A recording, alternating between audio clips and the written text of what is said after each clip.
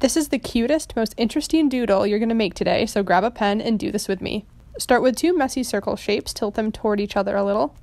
Keep your head short by connecting the chin right below the eyes, and the top of the head is going to come to a point.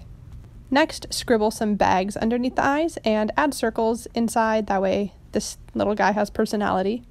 Create a pencil out of the peak, and then add a little gaping mouth.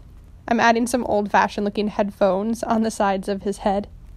Connect them with a long, winding line. This was supposed to be connected to the pencil lead, but I forgot to do that. Next, I'm adding oversized guitar pick-shaped limbs and a short, squat little body. Add spirals to the knees, and then use that same shape, but a little smaller for the arms. I'm coloring the body in and adding details like lines and dots to the limbs. And you're done! Find me on Insta at Savannalore for more.